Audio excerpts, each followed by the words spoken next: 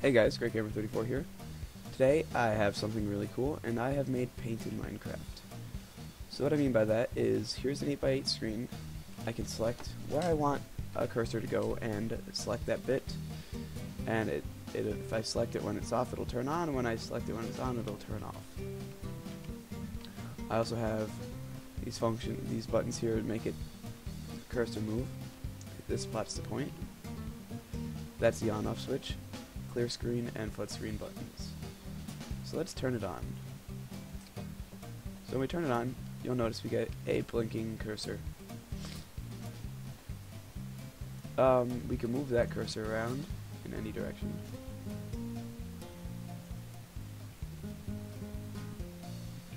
Like so. And we could also plot points. Like that.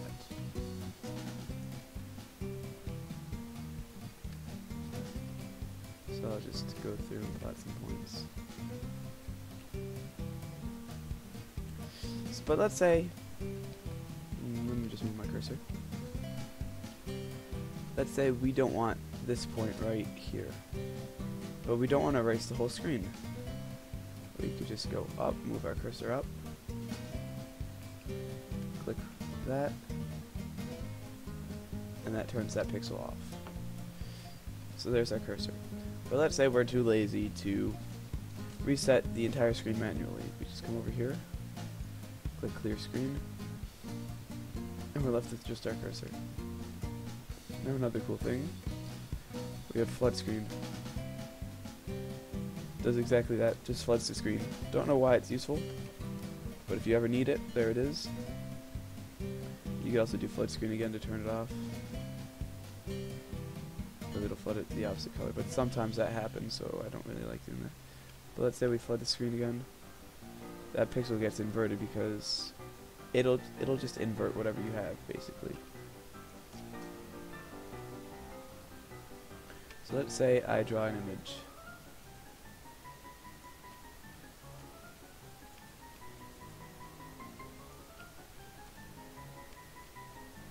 I drew that image. Now I want to invert it. Oh. Yeah, I just moved my cursor. There's that inverted image. So I just did that. So it pretty much inverts an image however you want it to be inverted. So that's pretty useful. Let me go ahead and clear the screen. And I will draw something. Okay, so I'm going to draw something, but I'm going to speed this up. So let's turn it on. Get my cursor where I need it. Somewhere up over here. Ready? Here I go.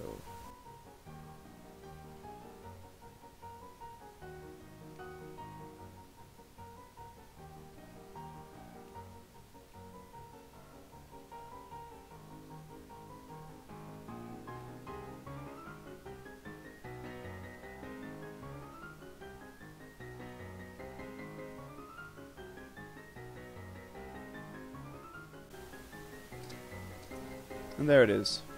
The creeper face. So now that I drew this, I can also invert it using this flood screen.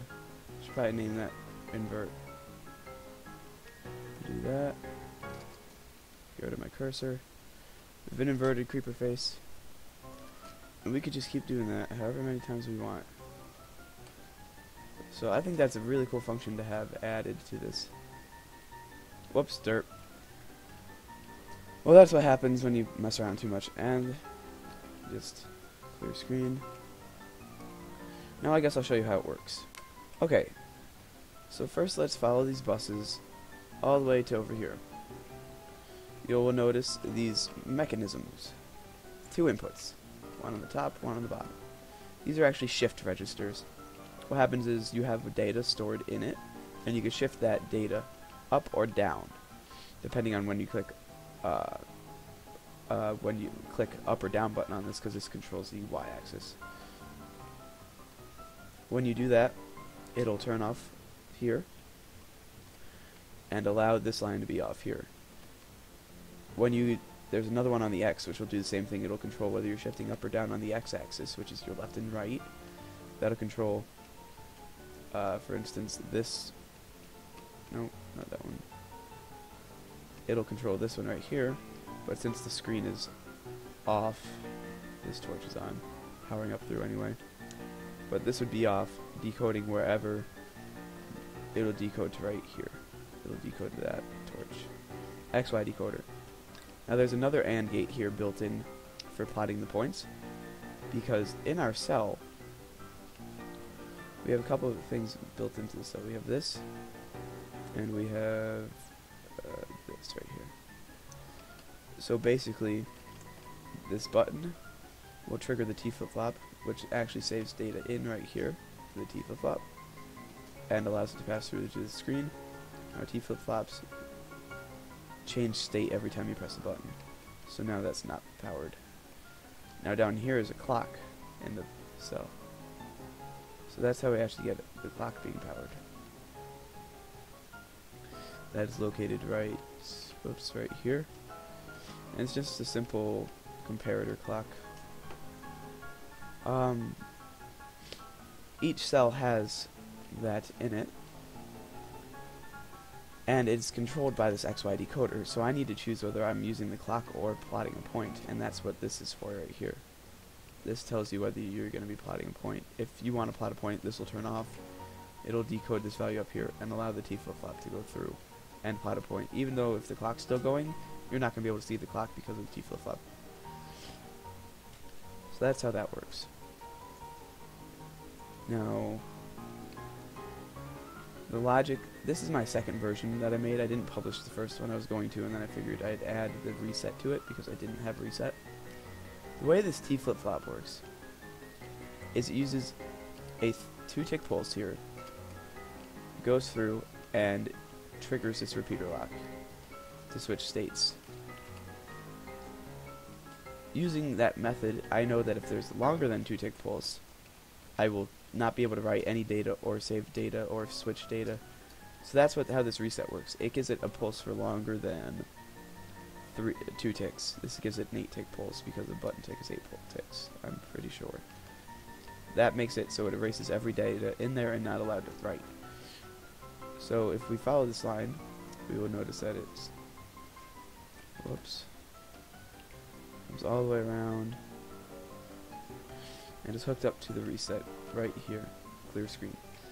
But you notice that we have flood screen. Well, that whole thing about 3-tick pulses, I just make this generate a 3-tick pulse, or a 2-tick pulse, come through here and go back and flip every data that's in every T flip-flop. So using one line, it can do 2 different options. So that's how that works. And then it's bust down to a standard screen, nothing special. And that's how it works, excuse me.